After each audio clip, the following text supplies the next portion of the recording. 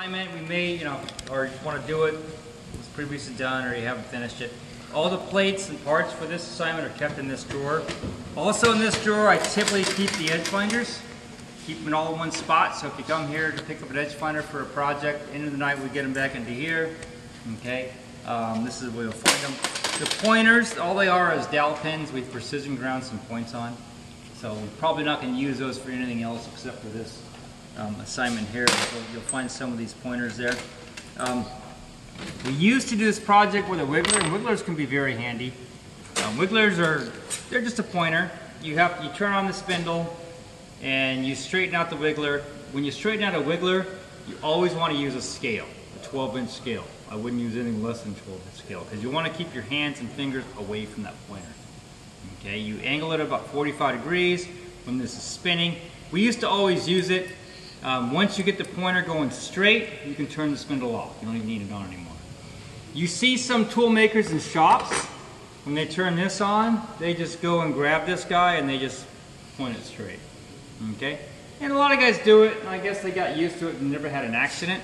But there was a demonstration at Cal State Long Beach one time. One of my professors that I went to school that was there when I was going to school. I wasn't there for this demo, but I only heard about this demo. I forget which doctor it was, doctor somebody.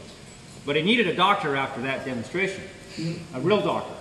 Because what happened was, he went to grab it with his hand and he went to make it go straight. And what happens is, when these guys get kicked past center, and this is a little different brand, but they flip all the way up, it came around and it impaled his finger. Ooh. It went all the way through his finger. Because it'll spin on its axes. So it impaled his finger and was spinning on the axes right in the middle of his demo. So anyway, so don't mess with these things. Okay, and they are handy. You can get them going nice and straight. I've had some dies and stuff I've done at my shop where I had to basically crawl on the table with my hand wheel and indicate a certain little feature and pick it up, compare it to another one to line up dies and stuff like that. Sometimes you don't have real clear indicating points on tools and stuff, so you can use them for all sorts of things. But just be careful with them. They are a sharp point, and they will, once they go off center, okay, they can do a whole lot of damage. Okay. All right, so we keep that stuff in here. Here's a couple this is all your parts of an edge finder. And we had a couple sterrets recently, just totally, I had one come apart right in the middle of a demo. Right in the middle of the demo I do for this, it came apart. And they've been falling apart recently. So I don't know what they're doing, what they changed in their manufacturing process, but they used to be really good and consistent. They're not so good and consistent anymore. But basically, let's see here. I can't even get this hooked up again. This little tab here, no. Anyway, the spring connects between the back of this here, connects to your edge finder. Okay, and what you got is a precision lap surface between these two. And it should feel smooth. Okay, for example, let's see, here's a couple edge finders. That one feels pretty good. Try to find one. That one feels pretty fresh right there. Let's see if we have one that's been damaged. That one feels good. That's not a sterret. I don't know what that is, but it feels pretty good. And, you might even find a sterret that doesn't feel very good. This one here, now just realize we are at school. Mistakes happen. Every semester I expect to lose a couple of these. Okay, so if you break an edge finder, it's not the end of the world. Just let me know, we'll replace it. Okay, we lose a couple every semester. So, but what happens a lot of times, this one's already been kind of tweaked a little bit. You come too far, and as it's spinning, you go, and you give it too much pressure. It might spin like that. Well, what happens when it spins like that, that precision lap surface starts getting a little bit burred up and stuff. And so this one, you'll feel it. This one doesn't feel so smooth anymore. So I wouldn't even want to use that one. Okay? And these are indicating tools. When you're at work and something happens to your edge finder like that, you're better off just throwing that stuff away. Getting rid of it and always having good tools. Because you're indicating parts sometimes that are thousands and thousands of dollars. We do tool and die work at our shop, and sometimes the die that I have is literally a $150,000 die that I'm indicating. So I don't want to, cut corners on an indicating tool that's not working that well. Okay? All right, so that's what this stuff is. I think we have enough stuff over there, but I'll go ahead and bring this over there anyway because this is where you're going to want it. So we're going to head over there to the machine.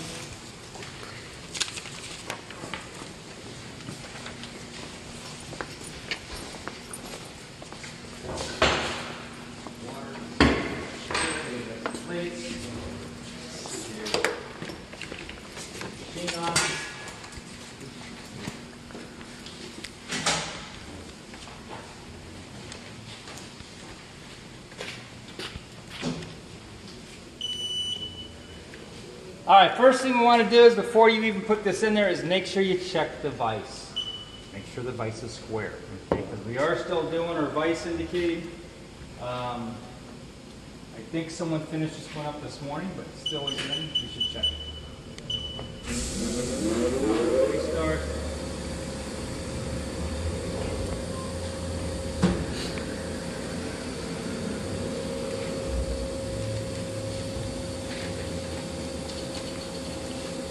Wrap it down to 25%.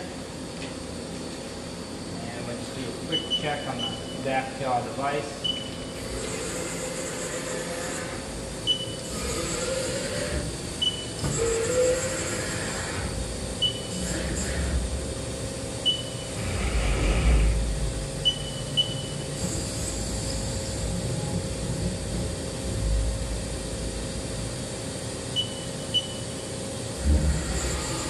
Alright, so the vise is indicated, okay, and someone's got it tight. I'll just check with my fingers. We're not going to be doing any cutting on it, so they don't need to be super tight. Alright, so now we've taken care of that. We know the vise for sure is taken care of. Now these are parallel. These are called parallels, and they're just precision ground pieces of steel. The ones we use for the CNC projects, we don't mix these up with the ones for the manual classes. Okay, we keep these, they go in the second drawer of that toolbox right over there. Okay, into class we'll get them put back there. When you pick up the parallels, you want to make sure the pairs are matched because if you don't put them away right, you might have. See, this one here is actually, this is when it says D1 in the code, that means it came from here. So this really should not be in this set. So anyway, but you always want to make sure they're matched because I've seen, of course, you know, people here don't have a lot of experience. But I've seen students literally try to use a parallel like that, and a parallel like that, to try to do this exercise, or put a part on. And it's like, it doesn't work that way. Anyway. Alright, there, some of these plates are kind of beat up. That's a new one. That's a new one from this morning right there. Look at that. We did that one this morning. Oh, snaps. That's a fresh one. All right. Put that on there. Light handle. One right there. Oh, thank you. Didn't see that.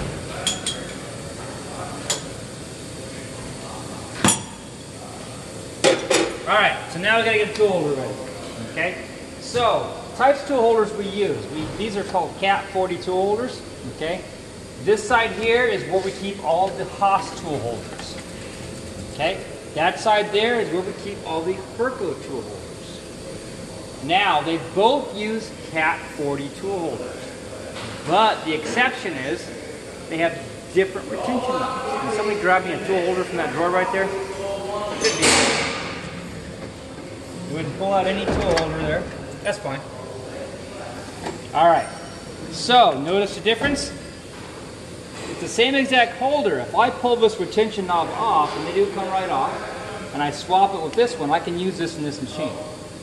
Okay, so we can kind of move the tool holders around, but this retention knob works on Hercos, works on Fidels, I think it works on Mazaks. I don't want to find out what happens when this gets into the Haas.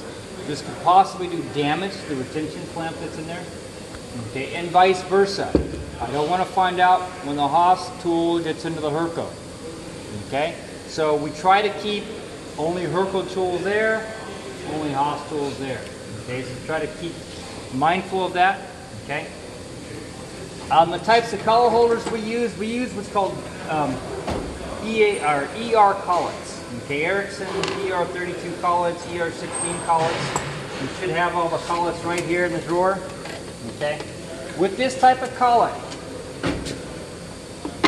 first thing I'm going to do is show you how to ruin the collet. Okay, and how to ruin your collet. And it's pretty innocent.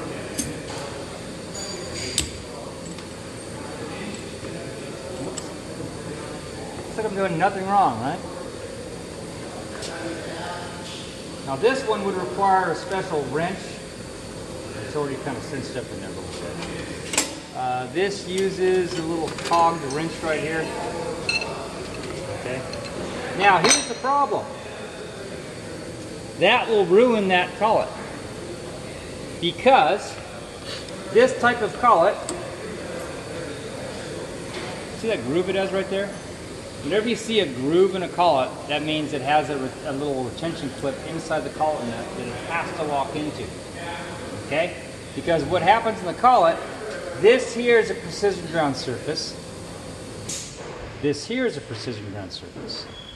On your collet nut, there is also a precision ground surface that has to be mated up with the top of this. There is a retention ring that's in there that you have to snap this guy into. See that? Now it's properly put in there. Okay. Now it will properly work. Okay. There's this type of collet system. There's also what's called the double angle type of collet system. And if someone can open the very bottom drawer in that box and pull me out one of the holders that's closest to the front of the drawer. Any one of those. Perfect. Yep, that one right there. Perfect. Thank you. This is called a DA collet. This is a double angle collet. So the double angle collet has no groove in it. Okay, this is a very simplistic collet. These hold a little bit better. Okay, so a lot of times shops will prefer the ER collets. Some don't want to mess with the little snap ring, so they buy these. These, it simply compresses against this angle there and that angle there and smushes it together. Well, with these here, you're really only getting the gripping force in the very top of your tool. Okay, versus the ER collet, where you're getting the gripping force really more evenly and more distributed across the tool. So you're getting a better grip on the tool. Okay? And they make another collet called the TG collet. They're even longer, and you even get a better grip on the tool. So you can run end mills in these if you're doing finish cuts and stuff. You still got to take it easy on end mills. It's really only for finish cuts. But anyway, snap this guy in there. Come on, sometimes they don't snap. There's a little eccentric circle. You drop it and push it over. It all depends upon the manufacturer, how they made them. So with the machining, everything's got to be clean. Okay, so whenever I put these together, I make sure there's no chips in here. Okay, I make sure things are very clean. One little chip in here, one little chip in between the collet and that the collet nut precision ground surface, and it will force your tool to run out a little bit. Okay, so it's very important to keep things clean. Double angle collet over here, get it out of the way. Slipper on my finger. Alright, when you tighten things up on these collets, normally you use this wrench if you're going to be like running a drill or running an end mill. But being that we're just doing indicating, okay, for you guys, just by hand is perfectly fine. That's good. Okay, that's not good enough to machine with. But the nice thing about doing it by hand is, if you make a mistake and you go Z instead of X and Y, more than likely it's just going to slide that tool up inside the collet a little bit. It's not going to be a blunt force. If you tightened it, it might be a blunt force. And instead of just pushing that guy up, we may overload the Z-axis amplifier and possibly blow it out, which is about a $2,000 oh crap moment. Okay? Alright, so now we're going to put the tool in the spindle. So when I put the tool in the spindle, if you'll notice on the machine there's these clocking lugs. There's a little gap for the clocking lugs. There's always one side that has more space than the other.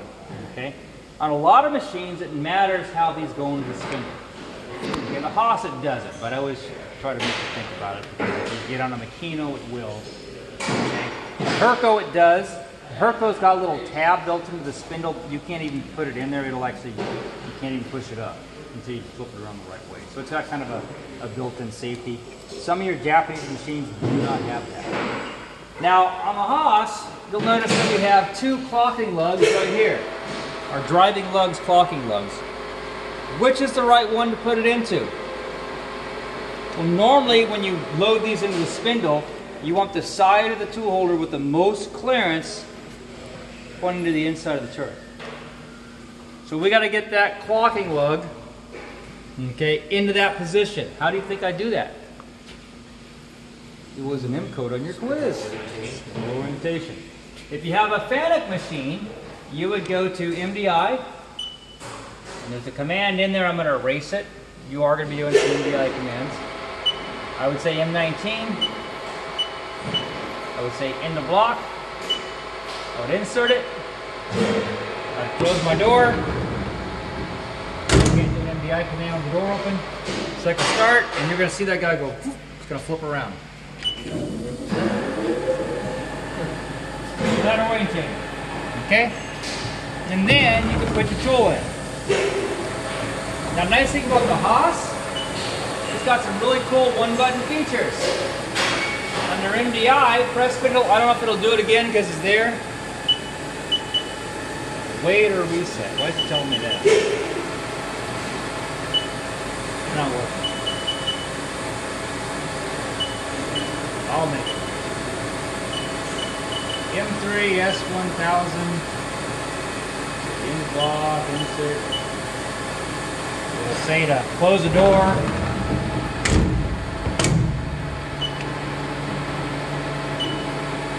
Now the Haas, watch, spindle orientate.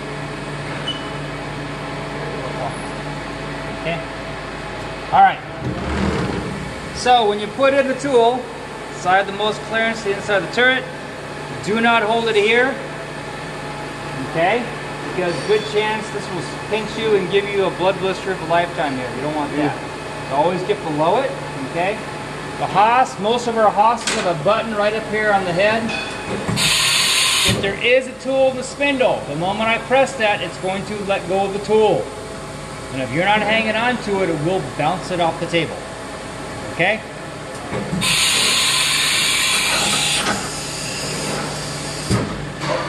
That's in there properly. Now I've done this a lot of times, so I'm pretty quick at it. When you do put the tool in, instead of trying to line it up the first time and get it right, I purposely will be off. And that way I can rotate it and feel where it drops in, and then I let it go in.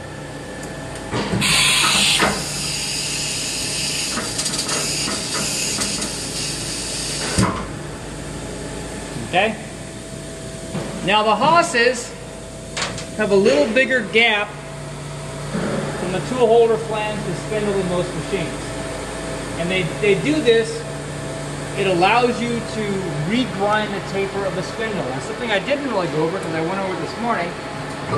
I'll go over that again. So getting to more about the precision of your tool holders.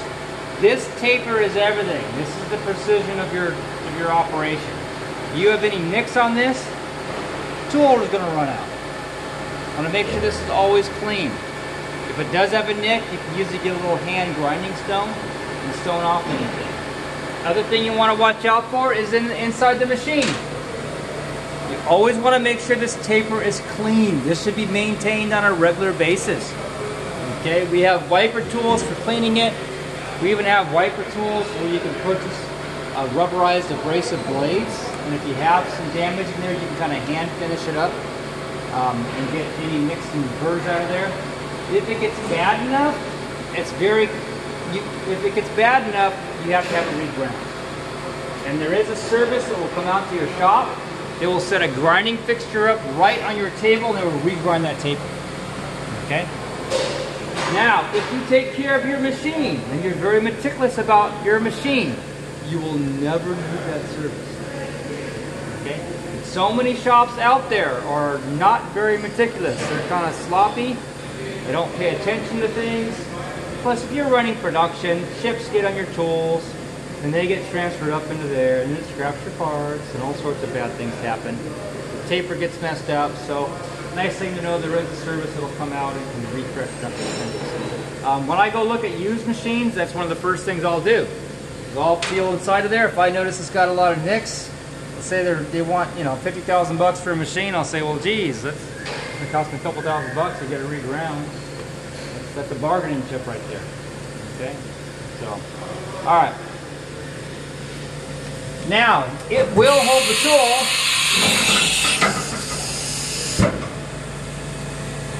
If you don't clock it. That's bad to do. I hate doing this, but I do it always in a demo. Okay? Just the first demo, because I'm sure it's not good on the clamping device. Now, that gap is extra big. See that? The clogging lugs are not lined up. Also, when it goes to put this tool away, the tool changer, it's not lined up. So it's going to cause all sorts of problems. Okay? Whatever you do not ever take your finger and go, that gap looks kind of big. Because many times, and I've seen this, students put a tool in,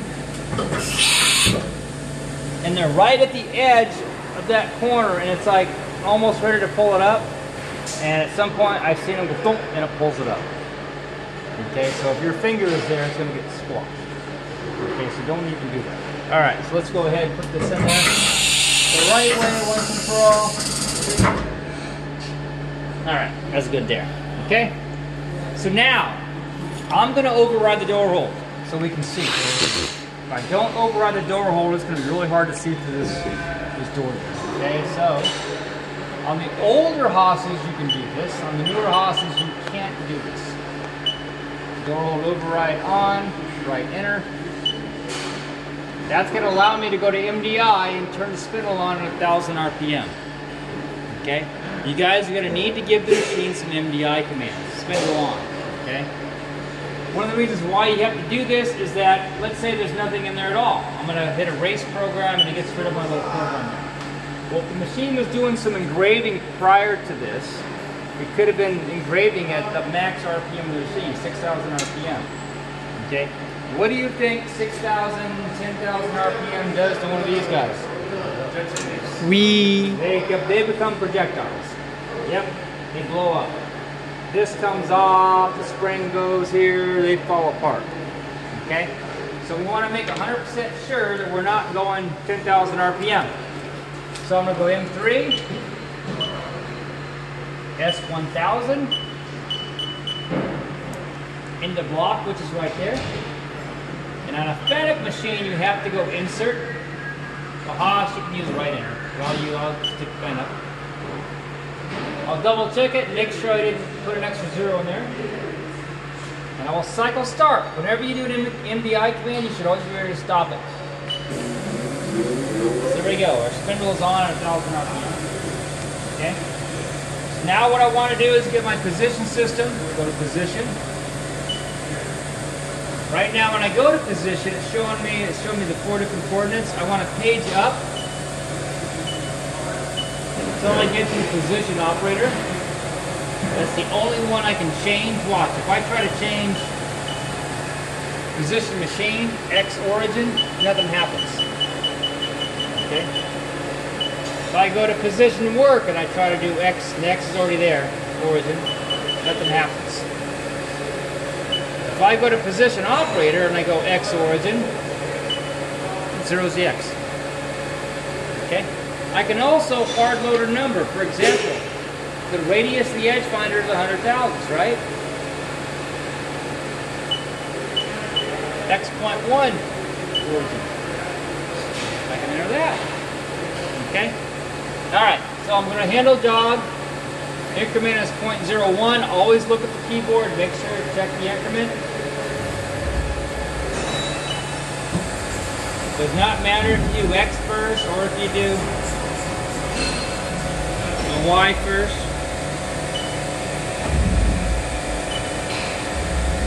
You get it close, and I'm going to try to stand back. It's going to be hard for me to, I'm going to get on your way here.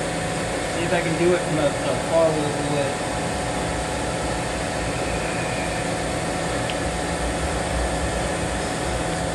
I got it at 1,000ths per pulse, so I've got it slowed down.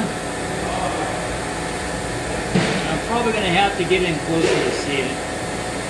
It is off. Oh yeah, it already went. Alright, I'm gonna have to hit this.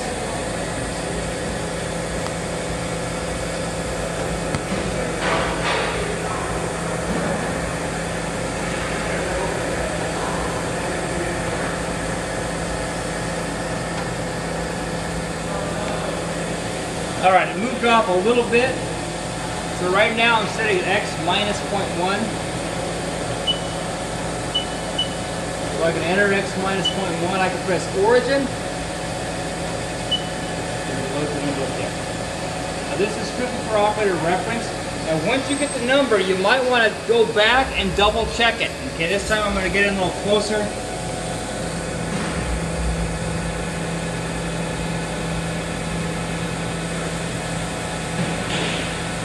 Did it right there, minus 121.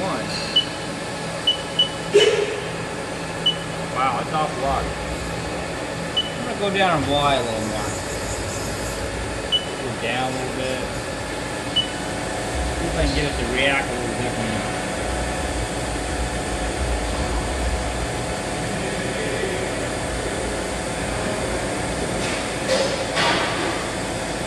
That's much better.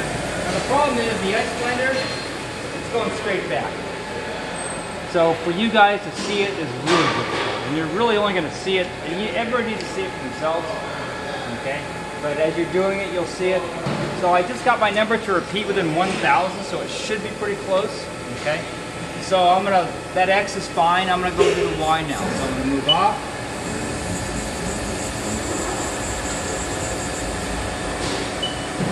These videos Demetrius doing, we're trying to set up a YouTube channel.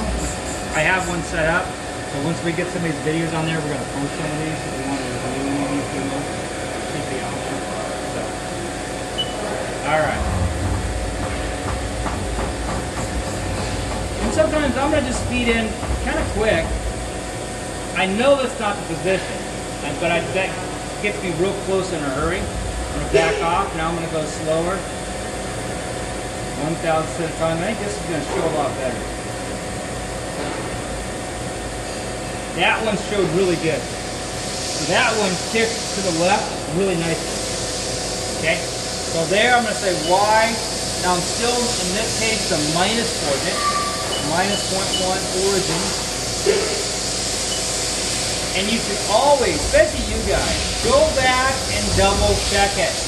Make sure you get a repeatable number. Without a repeatable number, you don't got it. Okay, it needs to repeat within about 1,000. Okay, thousands are 2.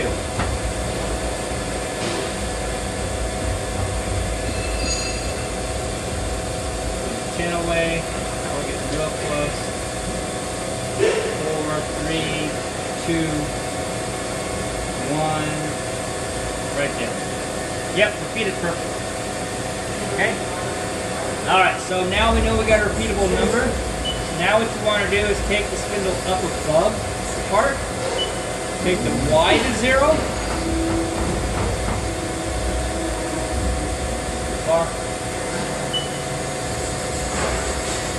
take the X to 0. Now before you take this tool out, you might want to kind of take a moment and look at it and see if it looks like you're about centered. I'm about centered on X. Yes? You're going to have to stick your head in there and look down the X-axis to see if the Y looks about right. Okay? Does the Y look about right? Yes. Okay? So now I know I've got the corner indicated within about 1,000th of an inch. Okay? So now we're going to change tools. So the nice thing about just hand doing these tools, you can pull this tool out and change it, put a pointer in, or you just unscrew it, take this out, take the pointer.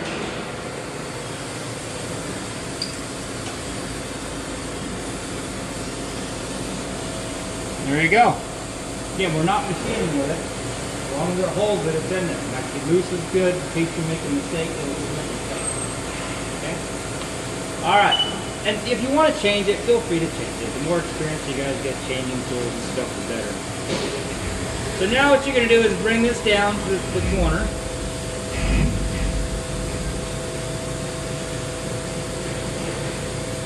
You don't need to get it right into the points and stuff like that. So get it like 100 thousandths above or 50 above. If you do want to make sure you know where the Z is at so you can come back to it, you can just say Z origin.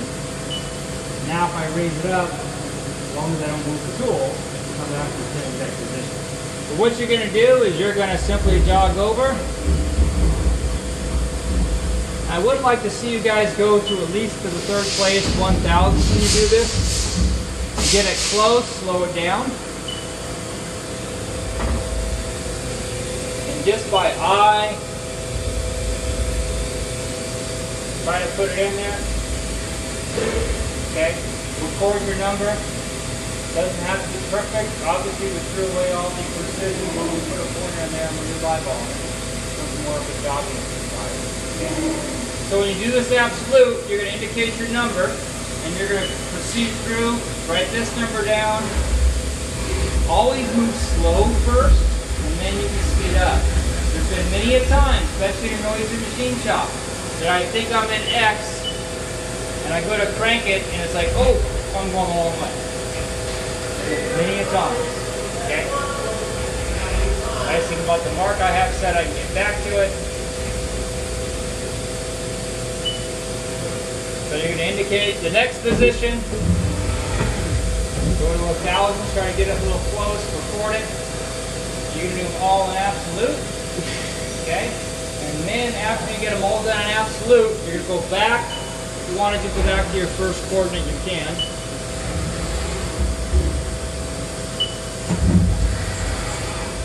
Go back to your first coordinate.